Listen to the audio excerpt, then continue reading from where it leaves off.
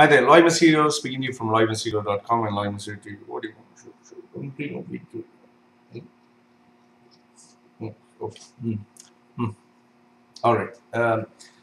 Anyway, today's video is predominantly going to be about a revelation that I had just a few hours ago. I mean, I just came back from a dinner with one of my friends, and after sitting down at home, I just started reflecting on the fact that, lately I've been spending a lot of money eating outside. I've been eating outside, I've been enjoying good food, not necessarily expensive food, but yeah, I've been eating good food. So I just sat down and kind of calculated how much money was I actually spending, and I was pretty surprised that I was spending a lot of money. And that is where I happened to bump into an article written by UFC legend and Hall of Famer, that is Randy Couture. He had written down this article. Let me see if I can find out that article that he had written down. Yes, it was titled, what is this? Money Lessons of a UFC Fighter. Money Lessons from a UFC Fighter. Now, Randy is the guy in The Expendables Part 2. If you are a Hollywood movie buff, he acted in Expendables Part 1 and he's acted in Expendables Part 2 as well. So this is the guy who, at the age of, in his 40s, he managed to come back out of retirement and beat guys who were actually in their 20s. So Randy has written this article. Now, just to give you a background about Randy, Randy is a fighter who fights for the UFC. He landed in the UFC circuits when he was in his 30s, and before he knew it, he became a world champion. But then he went through a very painful divorce. After the divorce, he went through a problem with the UFC, whereby they ended up having a court case with him. And after that, I think he was just trying to pull his life back together. So he came out of retirement. He joined the UFC once again, and he managed to succeed.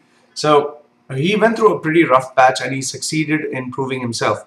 Now, he wrote down this article as to stating with the fact that,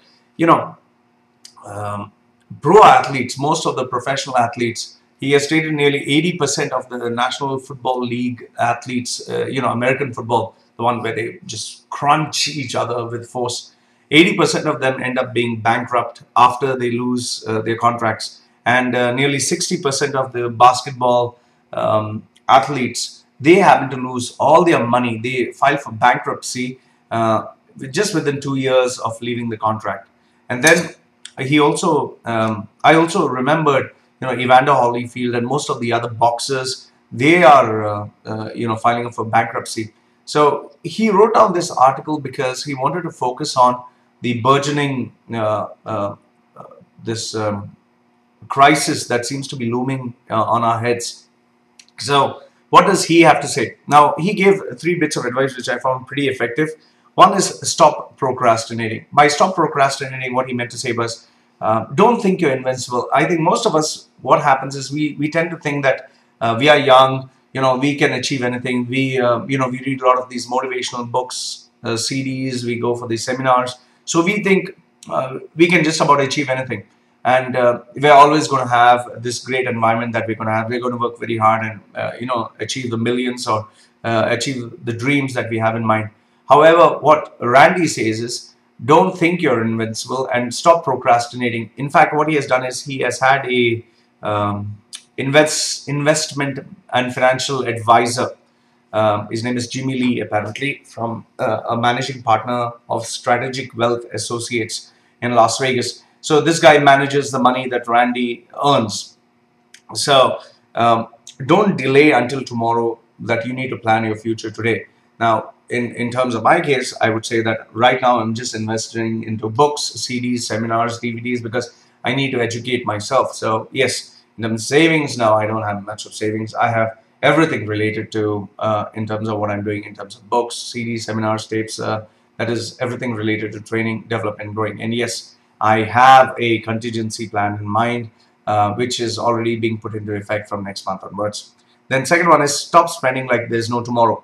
But what happens is we tend to have the we tend to believe that live life to the fullest, enjoy every moment that you have. But sometimes we tend to overspend. We spend on the credit cards, we spend on loans. Now, in my case, I have blown out my credit card for this month.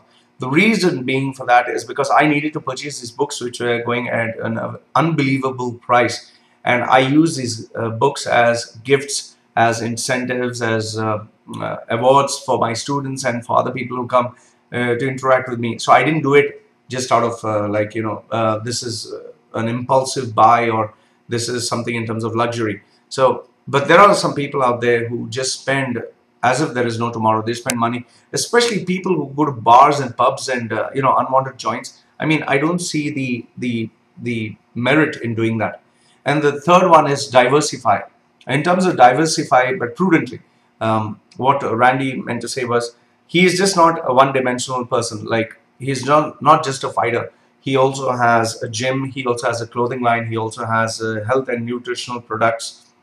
In terms of my case, how have I diversified? I'm not just a trainer. I speak and meet people personally one-on-one as a private coach. I conduct videos like this so that it offers value. I write articles. So the financial aspect of this is it is pretty indirect, because people see me more visibly and they see that I offer them much more value. And yes, I'm moving towards being an internet marketer, because that, I think, is what appeals to me much more. So in a nutshell, if I were to summarize all the 3 points, the first one would be you need to stop procrastinating, because don't think you're invincible, that you're not going to get old. I especially love to say this example. I give the example of my relatives and my parents who, they just live for the day, and they never thought they're going to get old. And today, I mean, at the age of 60, they're really, really struggling. I do not know where they are, but, they are having a tough time.